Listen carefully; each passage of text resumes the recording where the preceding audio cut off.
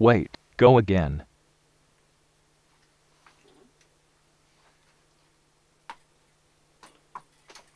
Ooh, I nearly had that one. Go again. No. No. I went out and I bought a Totem tennis pole. You told me to buy one. I bought one. And then you're a computer. You can't even play. This is great. You're just afraid that I'll destroy you on the court once I get my game on. The old D-train just has to warm up, that's all. Then you'll be in Pain City, my friend. This actually borders on the specially gifted. Playing sport with a computer. This is good. My mum's going to be very, very proud of me. Oh, don't be such a girly boy. Go on. No. You know what? No, I'm packing this up. I'm going to burn it. And then no one's going to know what I did. Because it's a bit stupid.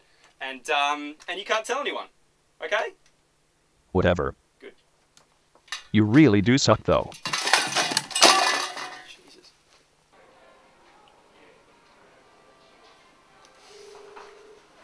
Well, he's been doing that for the last 45 minutes in the studio. What are we going to do? Well, we're definitely going to fire him.